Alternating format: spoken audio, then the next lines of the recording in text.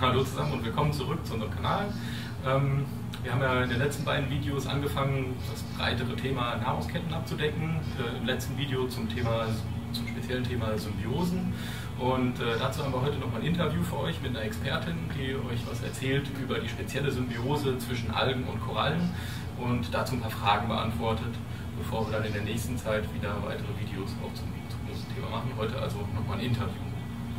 Ja, und zu dem Interview freuen wir uns heute sehr, dass wir unsere ehemalige Kollegin Melissa einladen konnten. Melissa ist auch Meeresbiologin, so wie wir, hat einen Abschluss in Meeresbiologie von dem Eckhart College in Florida und auch von der King Abdullah University und ist zurzeit Ph.D.-Studentin an der University of New South Wales in Australien, wo sie eben an Korallen und ihrer Symbiose mit Algen arbeitet und forscht. Ganz besonders interessiert sie dabei, wie die Korallen und diese Symbiose unter dem Stress des Bleachings, also unter verschiedenen Prozessen des Bleachings, über das sie doch später noch ein bisschen was erzählen wird, leiden oder auch damit klarkommen können.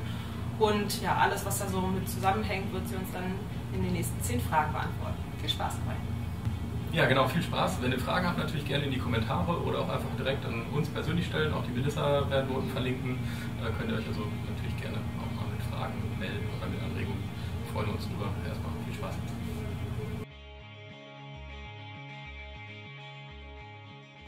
Well then, yeah, once again, thank you very much for joining us today and for agreeing on answering a few questions about symbiosis in the sea. And I'm very happy that you agreed on participating in this. Yeah, of course. Happy to do this. So you're currently a PhD student at the University of New South Wales in Sydney, Australia, right? So can you tell us a bit more about what your research is and the topic of your PhD? Yes, so I am working on corals on the Great Barrier Reef. So even though I'm located in Sydney, most of my research is focused up in Northern Australia. My specific research is looking at the symbiotic relationship between microscopic algae and coral. And these little microscopic algae photosynthesize and produce food for the coral. So this relationship is very important for the survival of coral. However, climate change is causing a disruption in that communication. My research is looking at what types of algae live in coral. So there are many different species and genre of these algae, which have different thermal tolerances. They have different abilities to provide food or carbon to the host and different benefits. So I'm looking at different diversity of the algae that live inside of the coral. And then I'm also looking at the question of if coral can recover from bleaching, how do they do that on this cellular level? And looking at the community of the symbionts, these microscopic algae that come back after bleaching and seeing if that community has changed at all.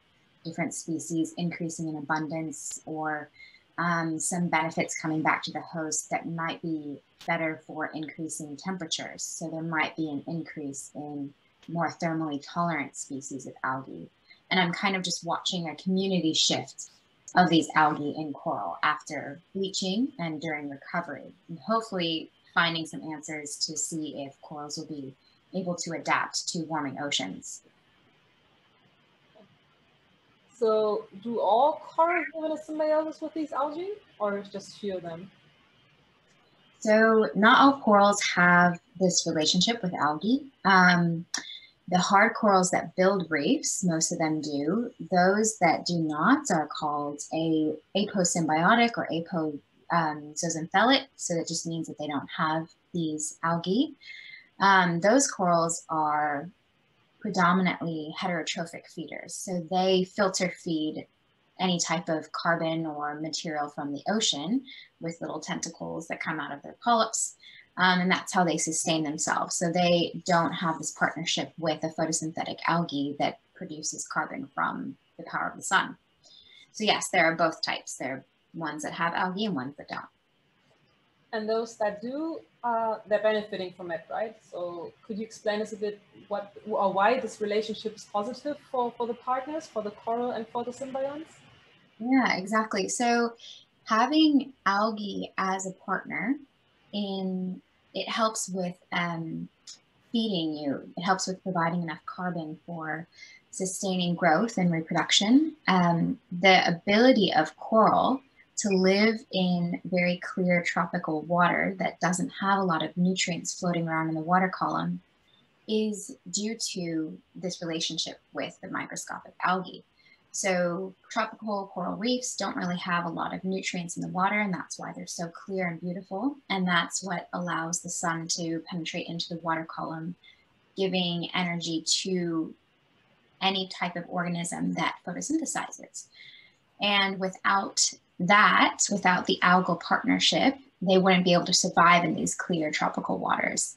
And also, in having this relationship with these algae, they're able to provide a huge ecosystem. They're the builders of the ecosystem of the reef. And without that partnership, it wouldn't be sustainable. It wouldn't be able to provide a home or space or food for other organisms that live on the reef. So that's a couple of the benefits that they have by hosting these algae. So do all corals have the same algae? So I think you started talking about this already, that you're looking into the different algae they're associating with in your thesis, but are there differences between species or locations, or what causes these differences between the species? Exactly. So back when it was first discovered that coral even had this relationship with microscopic algae, that there was a symbiosis between two organisms here, and it wasn't just one organism. Scientists believed that there was just one species of algae, or just one type. However, with really amazing genetic tools that we have today, that we can look at DNA sequences of these algae, we're actually able to see the sequences diverge so much so that they represent different species or different types. Most of these species haven't been described in complete detail because it takes a lot of work to describe a new species, but we do know that there are multiple genera, and that already shows us the diversity of this algae that has a relationship with coral. It's already showing us that it's on orders of magnitudes that we were not even aware of. So the diversity is really important, because different species of algae or different types of algae might have different benefits or drawbacks to the coral. And in some locations, for example, in the Red Sea, where it's really hot and salty, corals might have a different species of algae to tolerate that heat. Whereas species of algae that are most common in the Great Barrier Reef come from a certain genus that provide an amazing amount of carbon to the coral. And there's different types of genera that can be present in one coral at once. So you can have multiple species present in one coral. And that's where it really gets interesting to see how the community structure might change with climate change, might change with disturbances in the environment. And what can we start to infer from the changes in that community that will allow us to tell us, are those species more thermally tolerant? Are they better at providing growth and nutrients to the coral? And how can we piece apart different characteristics and things that these algae do for the coral by watching how that community dynamic changes when there's an environmental disturbance like bleaching or sedimentation or anything else that happens that the coral needs to change to adapt to. So as we're already talking about bleaching, can you tell us a bit more what that actually is and what causes bleaching? Because not everyone might be aware of the concept of bleaching. Yeah, so I guess the accepted definition of bleaching has been the loss of microscopic algae, which are termed zooxanthellae. So the loss of actual zooxanthellae cells from the coral, or the loss of their pigmentation. So the zooxanthellae have pigmentation, which allows it to photosynthesize the chlorophyll that exists in its cell.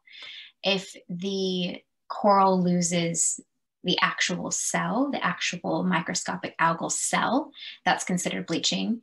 If the microscopic algal cell loses its pigmentation, that's also considered bleaching.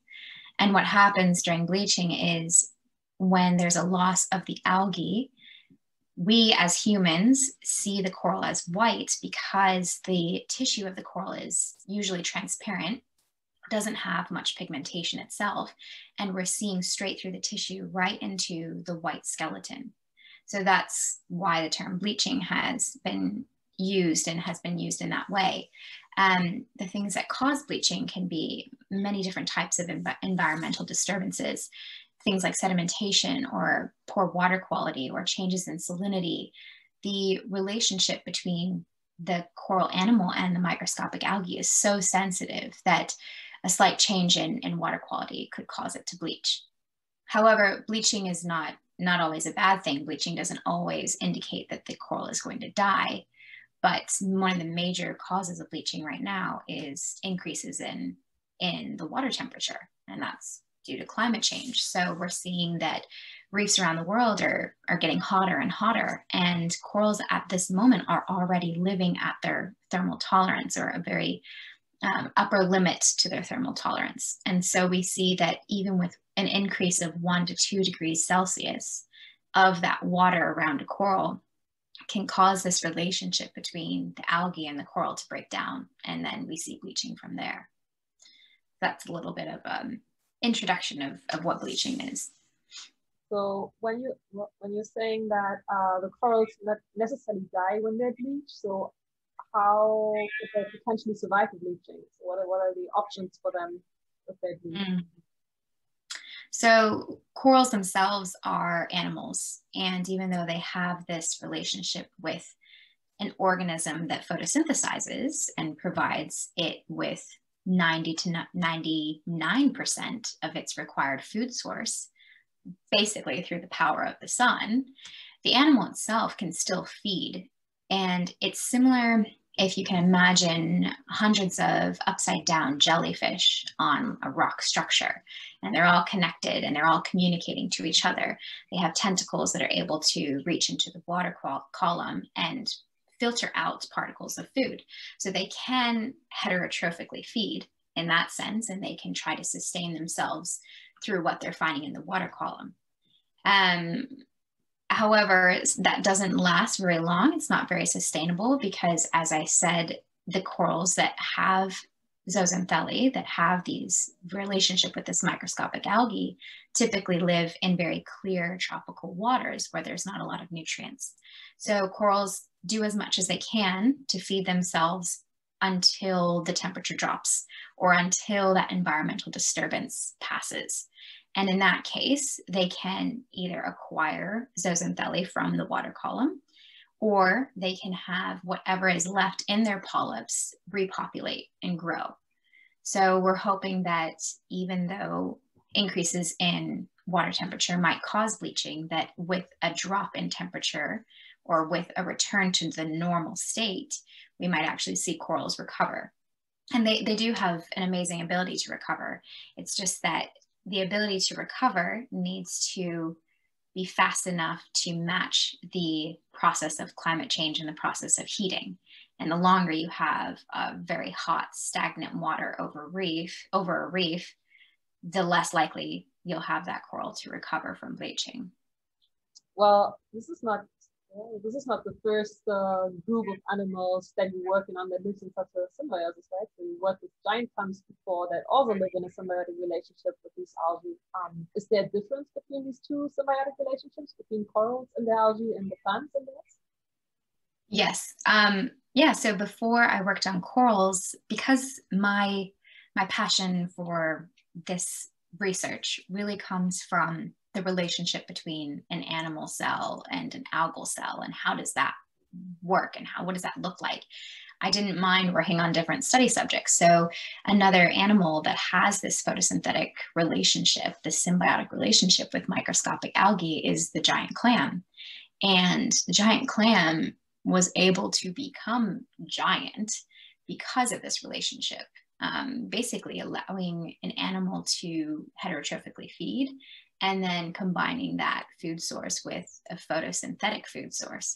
So it's just providing so much carbon to an animal that this excess energy has then translated into a growth of a mollusk that's giant compared to other clams.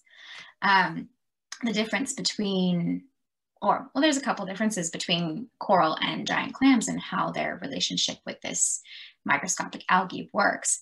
One of the interesting differences is that in giant clams, instead of hosting just a single cell layer of microscopic algae in their outer tissue, they actually possess tubules that are stacked with these cells.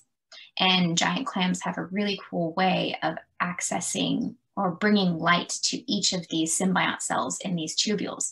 So you can think of them almost as capillary tubes, like a blood vessel or something, reaching deep into the clam, and then their surface is right at the mantle of the clam. And they actually have really cool cells that act as mirrors to direct the light from the surface to reach all of these microscopic algae cells in the stacked tube. So they have a different way of storing their algae. And giant clams have a higher heterotrophic feeding capacity. So the ability to feed themselves through whatever they find in the water column, filter feeding, is higher in giant clams. And that helps them sustain through warmer temperatures. And it seems to be a reason why they may not bleach as quickly as corals. And that might also have to do with how they store their symbiotic algae. But it is really interesting because giant clams and corals both host the same types of algae as well. So we might be able to determine what kind of characteristics do these types have, and can a different host tell us something different about that algae itself? So besides the reef-building corals and the clams, are there also other organisms or other marine organisms that are living in such a relationship with these algae? There are, for example, jellyfish. Some types of jellyfish have a relationship with algae. Some types of nudibranchs have a relationship with algae. There are also sponges that have this relationship. But the essential relationship is found in corals, just because corals are the builders of the ecosystem. But it is interesting to see other animals with this relationship, because if you can imagine, even as a human, having microscopic algae in our skin and being able to lie out in the sun and provide extra food for ourselves, that would be amazing. And so these animals have an advantage where they're able to have another source of food rather than just feeding themselves heterotrophically. So it is really interesting to see all those different relationships and how they play out in different hosts. So besides the relationship between the corals or the plants or the other organisms that you mentioned that live in a symbiotic relationship with algae, I think there are also other partners involved in these symbiosis, right? Can you go over into detail with that? Yeah, exactly. There's this concept of, for example, if we just look at a coral as the animal that we're talking about, there's the concept of this holobiont, which is something that has been brought up for humans, actually. So a human is its own ecosystem of different bacteria and viruses and microscopic organisms that live on and in our bodies. So the idea that we have a whole plethora, a whole community of bacteria in our gut that help us digest and absorb nutrients from our food is similar to corals and similar to many other organisms. They kind of represent their own ecosystem. And so there are other things that live in symbiosis with corals, not just the microscopic algae, but you have bacteria and viruses and fungus and other things that help a coral exist as it is and also adapt to changes. A lot of the research on these symbiotic relationships hasn't really been studied as well. And so we're learning about what do bacteria do for corals, and does the bacterial community change when it bleaches or when it recovers from bleaching. And it's a very interesting concept because there might be some help in the sense of probiotics for corals when we're looking at how to keep a coral healthy. Is it similar to how we keep humans healthy by providing probiotics for our gut? So yes, there are other things that live in symbiosis with corals. And then of course you have, outside of the organism itself, you have other animals that help it function as well. So you have little crabs that live inside of corals and keep away predators, and you have fish that kind of form communities inside of corals, and juvenile fish find home and habitat there as well. So Yeah, it's a crazy system of symbiosis all around, on the micro scale to the macro scale. Coming to our last question, you also said that, well, you told us that corals and reefs are under threat of different threats from different high temperatures or nutrient input or whatever else is stressing them. But is there any chance or anything that we can do to help the corals? So this is a great question, because this is probably one of the most important things that scientists should be communicating to the public, is that we have all these facts. We know all the kind of devastating news about climate change threatening these ecosystems. But if we don't provide answers for people, if we don't provide ways of helping, then it seems very hopeless and it seems scary to address these big problems. Helping corals specifically, I think first and foremost, if you can, go out and actually experience what it's like to see a coral reef and see what it is, because seeing something and falling in love with it makes you want to protect it more. And it's such an abstract idea when, if you've never been to the ocean, if you've never even seen what a coral looks like, or if you've always thought that a coral was a rock, or if it was just something that wasn't living, it's very hard to care about it. And it's very hard to want to do anything to help them. But specific actions, for example, things that I do, is I'm very conscious about my own diet, because in terms of trying to combat climate change, the idea of eating less meat or eating sustainably, trying to understand what is sustainable in your local community is really good for just trying to tackle the idea, the intense problem of climate change itself. Corals specifically, if you're out on the reef, like, you can always get involved in citizen science projects where you're replanting corals. There are coral fragmentation, farming, and restoration sites that you can get involved in.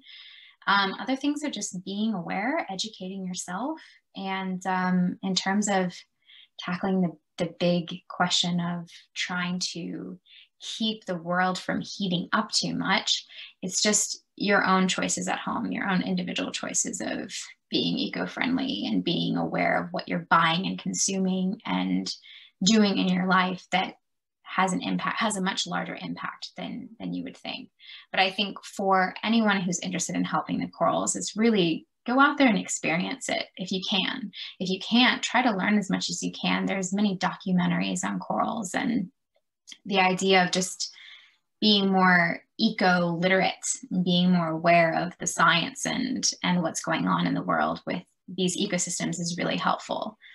And yeah, that's probably the best thing that I can say in terms of helping corals. I think that it's just really important to be aware that this symbiotic relationship between coral and microscopic algae has been around for millions of years. I mean, it's not that the corals are going to not exist in the future. They may not be healthy enough to sustain an entire ecosystem, but they will prevail. Like, no matter if humans are here or not, corals have been here for so much longer than we have, that it's not that they're going to go away forever. But I think the idea of having it sustain entire ecosystems probably is what is the biggest threat at the moment. And kind of what shook me is the idea that this relationship that's so essential, that, you know, everything in the ocean really comes down to coral reefs and the fact that that habitat exists. That relationship is so essential, but it's so fragile as well. And just any slight change in the environment, and because we've kind of pushed corals past things that they can handle without bleaching, we're pushing them closer and closer to that bleaching threshold. And if we can't figure out how they can recover from that, we're not really sure how to predict things for the future. And how do we help protect things if we don't understand how it will respond? And so that's kind of just where my research fits in, of trying to understand what is the recovery process and how quickly can corals do this? And just questions like, what kind of cells come back? What kind of symbiotic algae comes back? And is that going to be available in the future? Yeah, so I guess that's kind of like a good summary of what I work on and the things that I care about. And I specifically care about bringing science to people. So I'm really interested in communicating this type of science and the care for coral reefs to the general public, because you can't just have your team of scientists working on it. It has to be as many people as possible to make a difference. Melissa ist übrigens auch sehr aktiv in Science Communication. Guckt euch doch deswegen gerne auch mal ihre Website emergingcreativesofscience.com an, auf der sie gemeinsam mit anderen Meereswissenschaftlern Kunst und Wissenschaft verbindet. Das Projekt hat auch einen Instagram-Account, den ihr unter ecos_sciart findet.